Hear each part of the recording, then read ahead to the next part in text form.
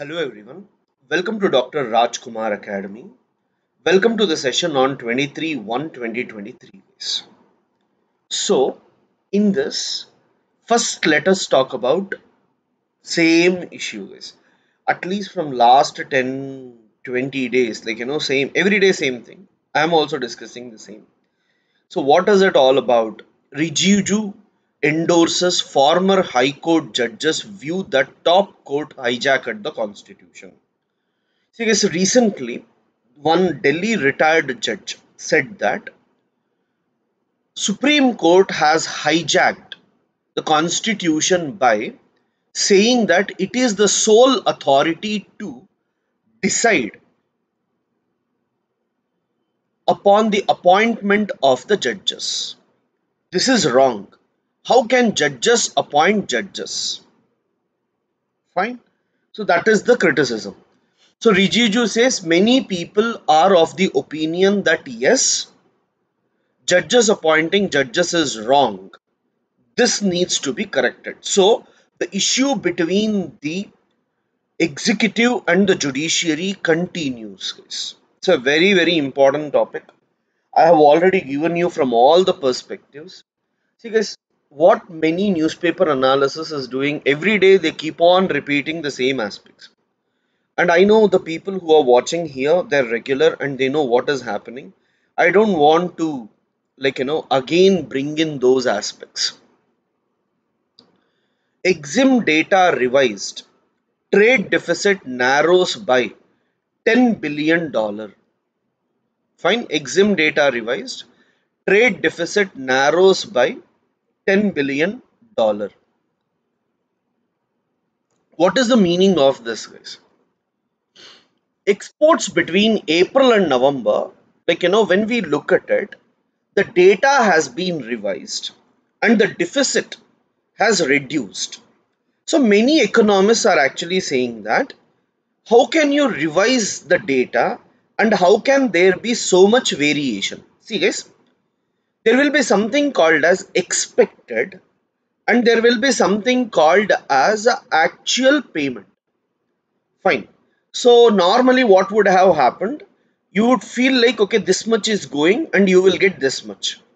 But after tax deductions or actual payments or according to agreement, some other payments needs to be made.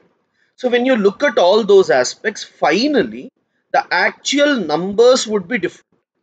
So predictions would be different and actual numbers would be different.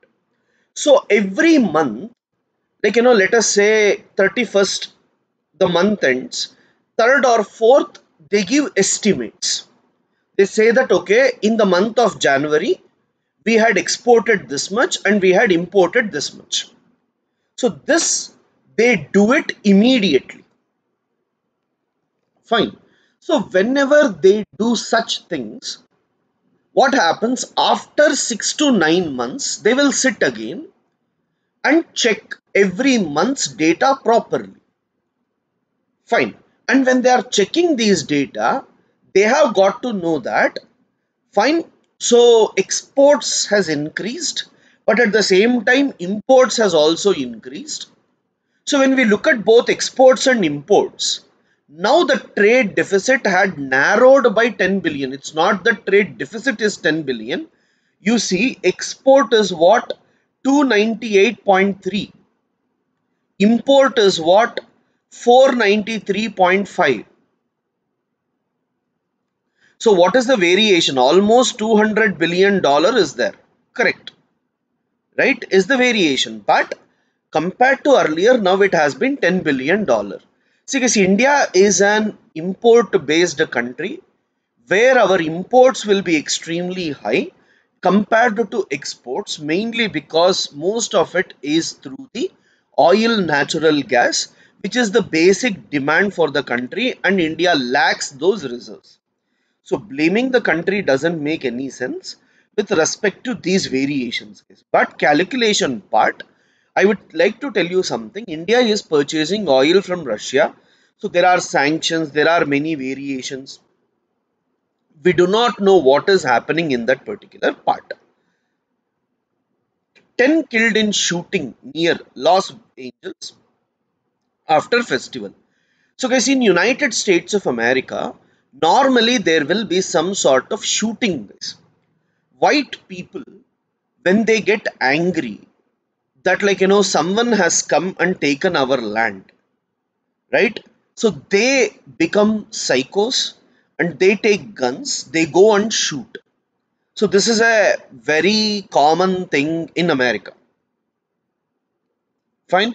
So here you see, here also, one guy, he has shot on a New Year celebration that attracted thousands.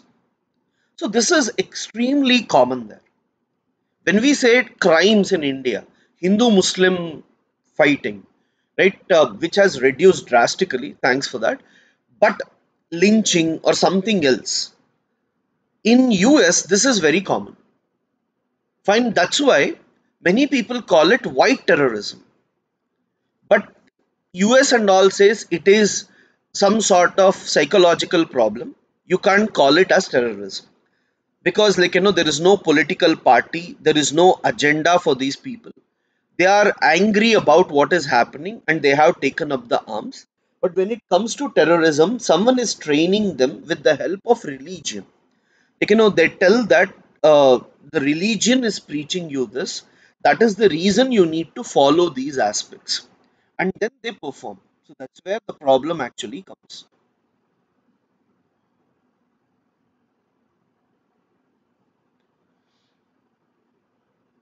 Changing politics, incompatible governors. Because this article tries to say how there was a change in the atmosphere before and how there is change in atmosphere today with respect to governors. So let me say during Vajpayee period, BJP alone could not win elections. So what BJP did, BJP made alliances with other political parties and they came to power. Who were these alliances? These alliances were from states. As they were from the states, so states were given more power because alliances has to be happy. Now what happened? After 2014, BJP by itself has got 300 plus. Plus, today they have less alliances. That means less state parties. That means they want to give less power. As they want to give less power, they are taking away the power of governor. Fine, this is the issue is that is happening. That is through governor they are trying to take the power of the states.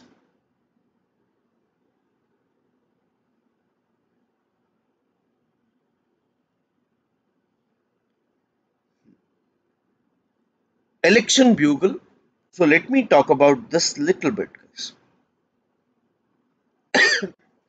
Is when we talk about Northeast India, today there are three states which are going for elections. I'm not talking about the elections, but I want you to know what is the internal security challenges with these three: Meghalaya, Tripura, Nagaland. See guys, in Meghalaya we have Garo, Khasi, Jaintia. Three groups are there. These are three mountains as well and three tribal communities as well. The Garo people, they want to establish Garo land. and they want to be separated from Meghalaya. They have arms, right? And they are fighting against the forces. So in these areas, what BJP has tried to do, BJP has tried to make alliances with each one of these so that they all have some power. So you see, when Garo people want to move out, and when we give them some power, they will be happy. So, not with Garo people, but many uh, parties in the region, BJP is trying to make alliances with them so that there won't be any insurgency activities. That is, people will give up arms.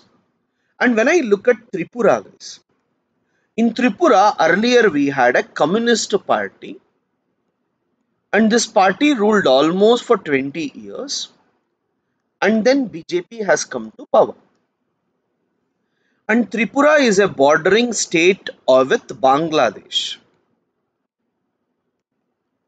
And Tripura has tribal communities a lot.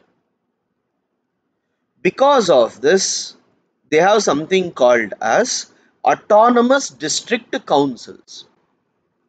And in this, there is a political party which says that we should be given more powers. That is, the tribal areas must be given more powers.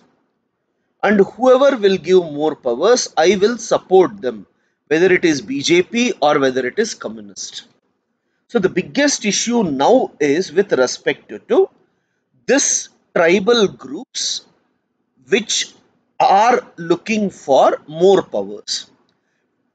Whenever we give more powers to one community, the issue will be other states will also start demanding the same way, which would lead to more problems in Northeast.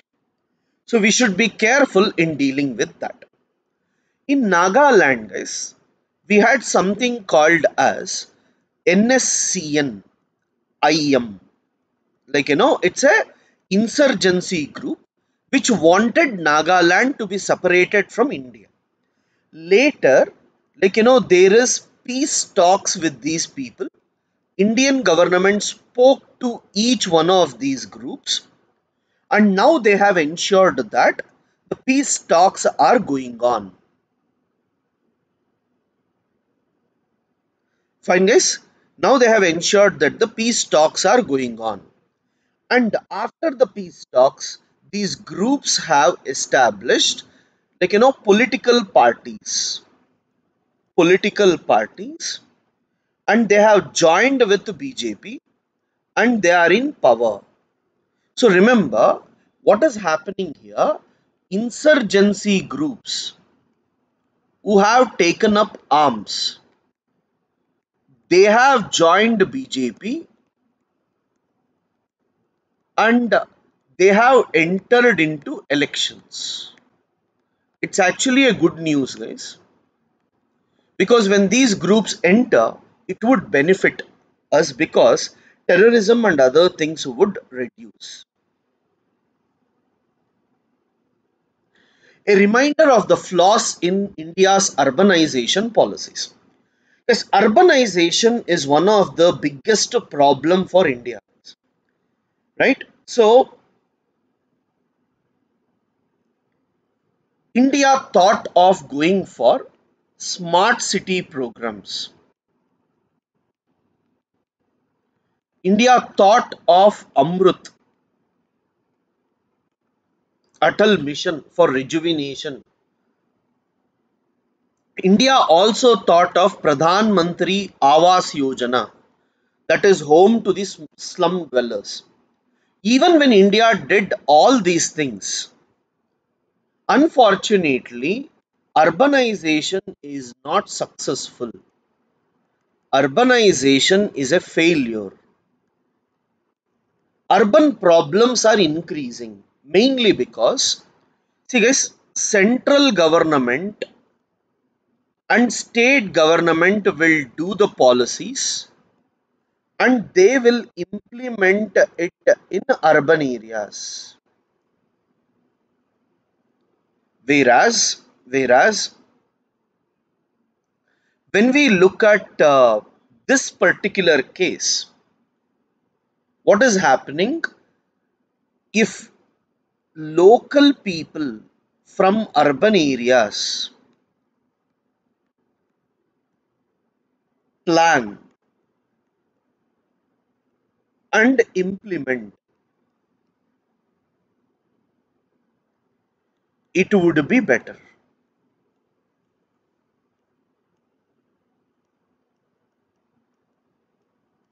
Fine, guys. This is what it tries to tell. When local people, when they try to plan and implement, it would be better. That is, we should go for bottom up approach rather than going for top down approach. Fine, guys. So this is what the article is trying to talk about. Urbanization is an important issue, guys. So it's very, very important for us to look into this. Fine. Just write down, guys. Uh, urban infrastructure. Urban infrastructure. Below this, you write schemes, smart city mission, smart city mission. Second, Amrut. Third, Pradhan Mantri Awas Yojana.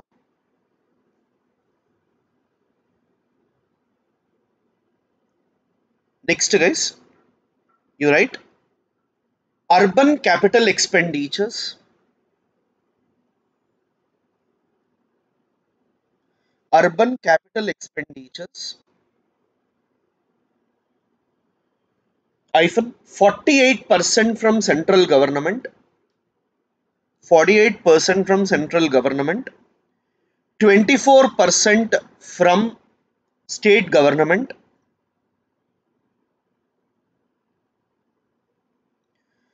15% from city governments,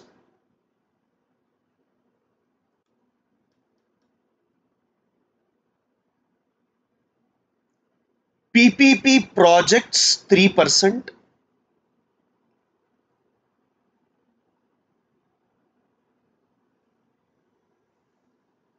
commercial debt 2%.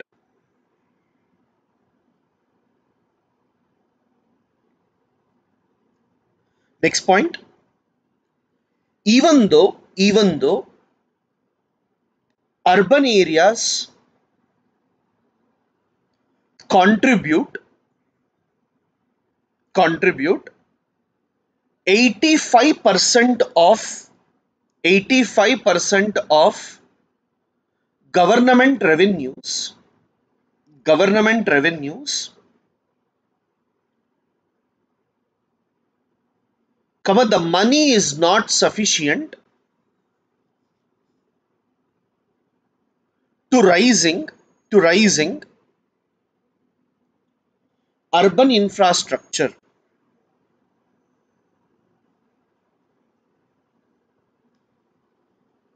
Next point,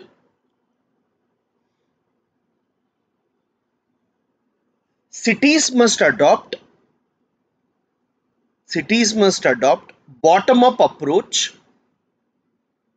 bottom up approach by ensuring that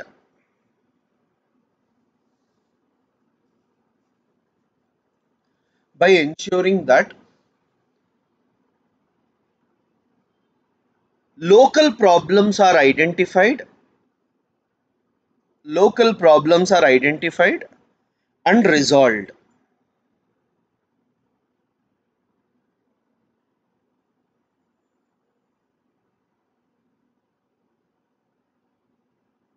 Okay.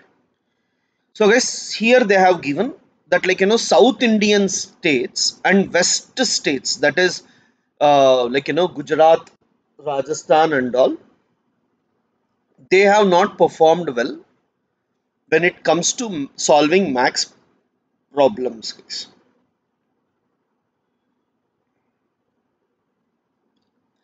Because there was blasts in Jammu Kashmir, so government is more worried about the yatra that is going on. Whoever is the leader, guys, it's very important to protect their lives. Opposition is very important. So every life matters, and political parties, especially the Congress and all, they have lost significant leaders. India has lost two prime ministers. So we should be providing proper security to the people. US mission to increase, see guys, Tamil Nadu, so some names are there, they are trying to create trouble even with respect to that. So don't worry about these type of aspects. Rise in attempts to revive militancy in Punjab, say speakers at police meet. Yes, Punjab is a state which has border with Pakistan, and in Punjab there is some sort of what we call as like Khalistan movement. And sometimes Pakistanis try to use this to create trouble in India, but measures have been taken to reduce them. Economy at risk from move to clean energy. See, whenever we want to shift towards renewable energy, it's very easy to tell that we should shift. But I'll tell you, see, the core of any economy is power, guys. That is electricity. And that determines industrial development of a region. And this electricity is mostly from coal, which is easy and which is also available to us. Fine, which is very easy and it is also easily available to us. So, electricity in India is cheaper because of the coal. Now, if I shift to solar, if I shift to wind, and if I see electricity will be costly, and if electricity is costly, products will become costly. Correct? Now you see, Indian products are costly, Chinese products are cheap. So everyone will purchase Chinese products, they will not purchase Indian products. So we all will be in trouble. Correct, guys? So if we have to shift, what we need is technology. We need a technology of what? Renewable energy, and which will give us or which will take less money, so that electricity is produced at cheaper cost. For this, India says we need trillions of dollars, and we are expecting that developed countries will fund some of these projects. This is what the article is trying to tell us.